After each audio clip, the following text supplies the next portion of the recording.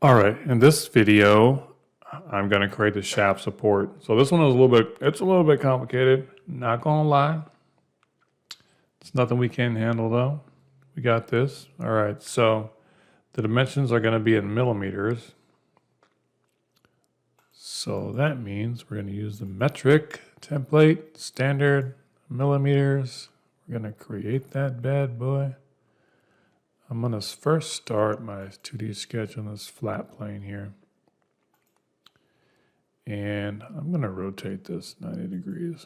So the top reads correctly here. I'm going to create the 3 circles that I need. So the first one is going to be a circle with a radius of 40 right in the middle. So I'm going to dimension this, right click, change it to radius. This is going to be 40. And then on both sides of that, there's going to be some smaller circles, just somewhere over here, somewhere over here. Actually, you know what I should have done? Let me redo those. I'm just going to draw them like up here. Probably not in line with each other. Just draw some random circles up here. And the reason I did that, I'll let you know. So I'll let you know in a minute. Just be patient. No, I'm kidding. I'm going to dimension these. So this is going to have a diameter of 15. And then they're going to be equal. So these two are equal. I'm going to then use my horizontal constraint, because this way I can make sure that they're in line with the center point there. The center point is in line with this. And then I'm going to dimension these. So I know that these two are 100 apart. 100 millimeters apart.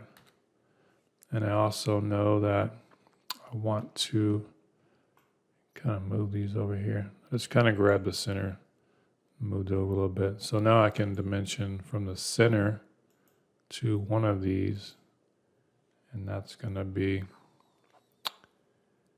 I'm going to click this and divide this by 2.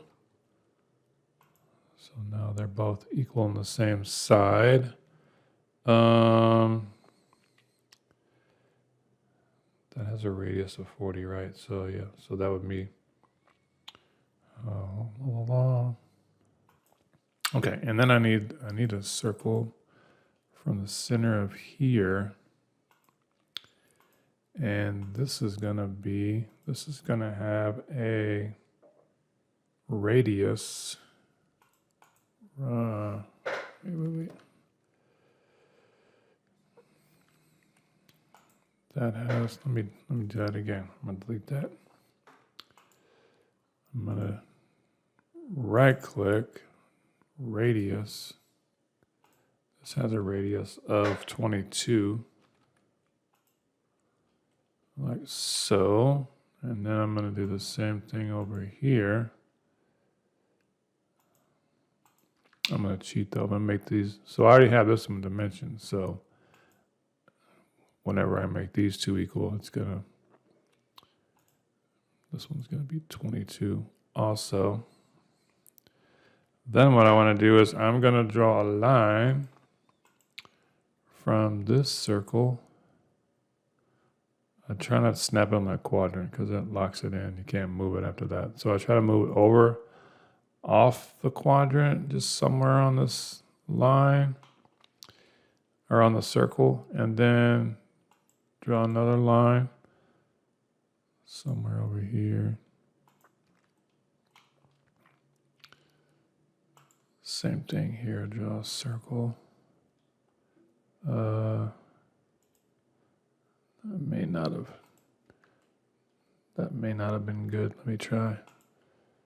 So I use my tangent constraint, so I want this to be tangent to here, and then this to be tangent to this circle.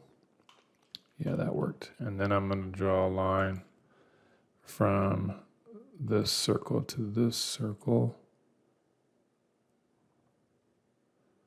I don't want to lock it in place anywhere. Or snapping in place. Now I can use my tangent. So I want this and these to be tangent. This and this circle to be tangent.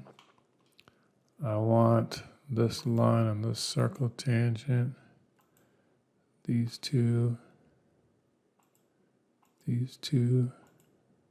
These two. So you see I have my tangent constraint markers there. So that was kind of a, that was kind of challenging, but we got that. Now I just want to trim out the stuff that I don't need. So I don't need that or that or that or this. I don't need that or that or that or that or that. Wait, I don't need that. All right, there we go. So there's the base part, right? I'm going to finish my sketch. I'm going to extrude it down.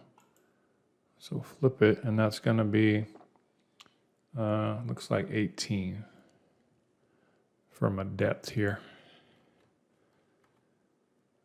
All right, so there's that part. Moving on to the kind of the top standing part.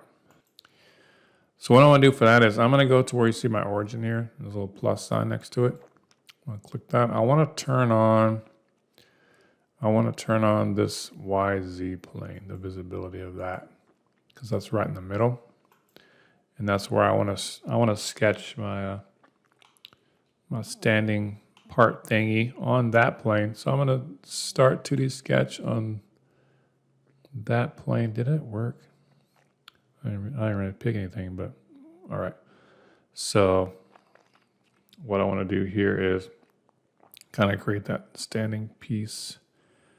So that's 67 millimeters wide. And the height of that circle is 58. So I'm going to, let me project geometry. I'm going to project this edge. Do I want to project that? Nah, I don't need to. All right, let me just draw a line from here up. So that's going to be 58. And that's going to be where the center of this circle is. So that circle, there's one circle, there's another one. I'm just going to draw two right there. So the outer circle has a diameter of 46. This one has a diameter of 46. 46. The inner one has a diameter of 30. So that's 30. And then, so it's going to have a line come off. So what I could do is, what is 67 divided by 2? All right, so it's 33.5. I had to count on my fingers. So I'm going to draw a line from the center here over to the left, 33.5. And then from there, I'm going to come up to touch this circle here somewhere, right about there. And then I'm going to draw another line from the center here over to the right, 33.5. And then I'm going to bring it up to touch this circle. Now I want to use my tangent constraint again. So tangent this line to this circle, this line to that circle, and I think we're kind of good. I'm going to delete this line here, and this one too, and this one, this middle one. What I'm going to do is I'm going to just draw a line now all the way across from this end to this end. I didn't want to have two little short lines there. I think we're going to be good there. Yeah. So I'm going to finish my sketch. And I'm going to extrude, let's see. What do I want to do first? I want to extrude this bottom part here. And it's going to go in both directions, so symmetric. And that's going to have a thickness of 18, which it does. So I'm going to hit OK there. I'm going to go to Sketch 2 and turn the visibility of that bad boy on. So now I can extrude this donut looking thing here, and it's going to go symmetric. And that's going to have a distance of 40, like so. And yeah, I'm going to hit OK here. So now I'm going to turn off the visibility of the Sketch 2. I'm going to turn off the work plane here, the YZ plane. Turn that off. Click the home up here. So yeah, there's our shaft support. I'm looking at to make sure we got it all. Yeah, so it looks good. I'm going to go up to view and, do my little fancy stuff. I don't need the ground plane. Shadows, photo booth. We're going to smooth, ivory, there. I'm going to save it as shaft support. Shaft support. Hit the save. All right, so yeah, there we go. That wasn't as bad as I had originally expected. All right, so next we're going to do, which one is the next? Next one is the event cover. That one looks kind of wonky, but we'll get through that too. All right, so see y'all next lesson. Peace. Like and subscribe.